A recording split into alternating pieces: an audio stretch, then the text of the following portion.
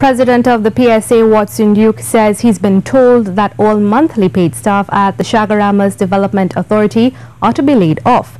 But the chairman of the CDA, Gupti Lachmidyal, says this is not the case, although the company is currently facing a manpower audit. Peter Christopher has more in this report. President of the PSA headed to Shagaramas on Sunday to make a statement of concern.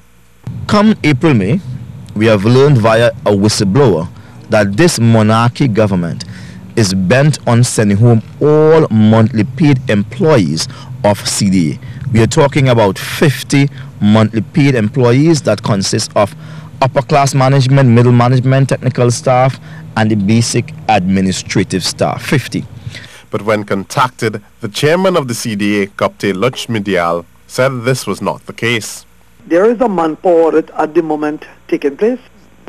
The manpower audit is going to advise, when you look at it, they're going to advise the board how to restructure. We're going to restructure the organization and keeping our core business. Over the last 3-4 years, the CDA have expanded its staff and increased salaries up to 150% to some people in some cases.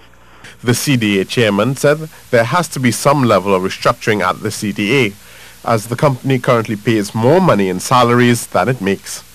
He said an audit revealed that salary expenditure increased from $850,000 in 2010 to $2.8 million in 2015, without staffing being increased at the authority. But what they have done is to take people from working for $8,000 and take them to $20,000 a month. And that will put a significant strain on our resources. We cannot handle our recurrent expenditure by paying more than what our income is in salaries. And there lies the problem.